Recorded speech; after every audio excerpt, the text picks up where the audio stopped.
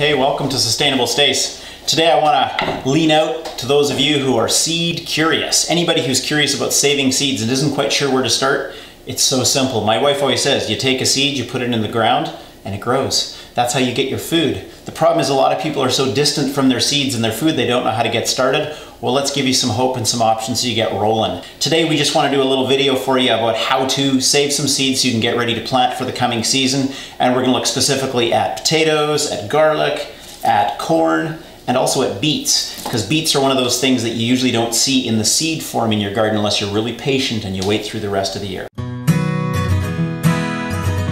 I'm Stacy Taves. For me, healthy food and sustainability are totally connected. You can grow it yourself. Nature is generous. Hey, welcome to Sustainable Stace. It's the time of the year, winter, when we're thinking about getting ready for the next season and planting. We've just come through one of the best times of the year for getting ready to plant. In our area, we call it Seedy Saturday, and those of us who gather and save seeds from the garden's harvest share them at a seed exchange free of charge, and that way we kind of bless each other with the best of what we got last year. So seeds that have flourished in our area and have done the best are the seeds we get and share with our neighbors and friends so that everyone can get better chances. Now, these are all heritage seeds that I want to talk to you about today, and anything that's a heritage seed means that when you put it in the ground, it'll grow a plant true to the parent that you took the seed from. Now, if you get to the point of the year where your garlic, like this garlic, is, it's probably 7 months since I harvested it, and we grow about 1,000 head a year at our place, but most people don't eat that many, right? But I find it's one of those things people love to be able to purchase. It's an easy way to make a little bit of money on the side as well. You get to the point where it starts to grow. Look at that. So I didn't get the nutrition out of that garlic. I ended up not eating all the garlic that I saved. I thought I would eat more than I did. So some of the heads are still fine to eat and they're hard. Some of them are starting to dry out, and some of them are like, let me be a garlic in the garden. Well, I plant all my garlic usually in October, and now it's like ending winter, we're going into March, but there's great opportunity for this garlic, and I'll show you later on in the garden how you can take every one of these little babes, put it in the garden, and usually the rule of thumb with a seed is however big the seed is, that's much soil you put on top of it. So if you put it under that much seed, it's going to grow its own little garlic, and we'll talk about that later. So that's one good way to go. Garlic you can't eat, you always have the chance to grow. Now, many people obviously understand that what you eat is also the seed. So when you have a potato out of the store, it doesn't look like a very viable future plant. But the beautiful thing is a plant that's been sitting like that, a potato that's been sitting like that over the winter starts to grow out of each of its eyes a potential new potato plant. And I love the fact, this is like the coolest for kids to get growing, is that you can take one potato and it becomes 40 or 50 potatoes, a whole bucket's worth. And sometimes our kids have contests where one plants the white ones and one plants the red ones, and you see who got the bigger harvest. Now this is a purple heritage potato, and you can see he's like ready to roll, right? The ground's still too cold, but we can just keep him in a dark, cool place, and he's just gonna chill. He's good for another easy 8-10 weeks to sit like that. When the ground starts warming up, he's ready to go. But as long as you're using heritage seeds, you don't have to stick with garlic or potatoes. This is heritage corn.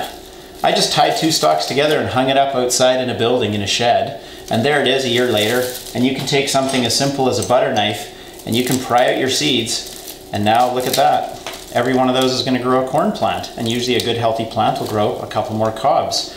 So that's another way that you can get growing with your own seed.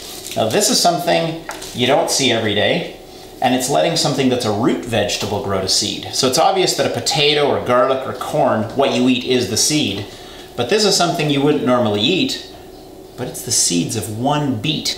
And when you have beets or carrots or onions, which you don't eat the seeds of normally, you actually have to let that root stay in the ground, and what was the beet or the onion or the carrot or the parsnip, it'll start giving up its life if you don't harvest it, and it'll push its energy from the bulb, and it'll go up and create this massive stalk. This one's almost 1 meter long, and this is a beet plant that went to seed, but we harvested it prematurely. I'd asked one of my kids not to pick it, and they didn't get the instruction. I didn't communicate that well enough, so they accidentally did pick it. So I don't know if all the seeds on this plant are good to go or not, so we have to do a germination test, and that's really simple. I just pull some of the seeds off, and if they're viable, they will sprout, and every seed that sprouts would become its own beet. So here I've just put, about 10 beet seeds on a paper towel, and I'm just gonna pour some water on them. So now that they're wet, they'll just totally start hydrating. It'll take a little bit of time for them, and I'm just gonna keep them damp and sit them on the kitchen counter on a shelf for about a week. I've got about 10 there. And I'd say, I'm hopeful, at least half of those are gonna sprout. Maybe more, maybe fewer, but if at least half of them sprout, I'm gonna say that's a viable beet plant.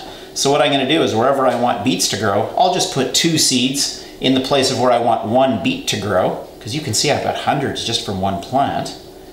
And the worst thing that could happen is 2 would sprout in the place of 1, and I'd have to take a baby out and let the remainder grow bigger. And putting 2 in the place of 1 just gives me a good chance that if only 1 sprouts, I'm still gonna have a viable beet in each location. So there we are. We've got germinating test going on for the beets, and we'll know in about a week with the little sprouts that start growing out of there how viable they are. And that's what you do to get going on testing for your seeds. Guys, if you like what you're hearing today about someone who's taking an approach to food that's simple, that's hopeful, that's helpful and healthy, like what we're trying to offer you at sustainablestace.com, I'd like to encourage you to just click in the bottom right and subscribe. It's kind of like right down there below the potatoes. Go there now and subscribe, okay? And if you want to find out more information, just go ahead and check out the website.